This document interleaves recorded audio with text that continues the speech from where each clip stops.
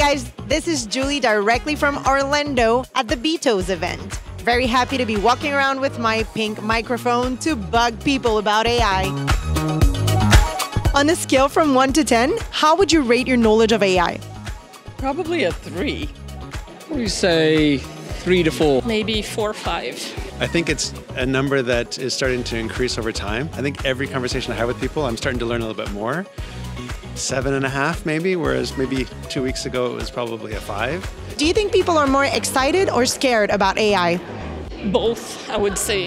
Yeah, what's scary is make us excited. I think it depends on the people you're talking to. I'm excited about AI because I look at what it's going to bring our customers, you know. Well, I think if you look at AI as an enabler that will do the mundane and move you up the value chain, then you should be excited.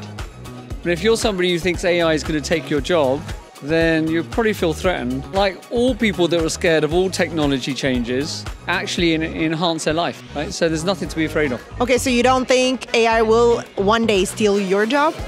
No, because only AI could probably simulate empathy and emotions and connections, but it can never probably achieve it in my lifetime. Or yours. Not at all. I think it will help my job. No. Never? No. Oh, absolutely. I think AI is going to steal about 90% of the jobs between now and 2030. That's what I think. So early retirement. Yeah, why not? Are you totally serious or half serious? I think that's a trick question. But I don't know, half serious? Half serious? I like half serious. Half serious. Half serious. Now I'm going to be half serious. After the interview with your CEO, I am totally half serious. Thank you so much for your time. My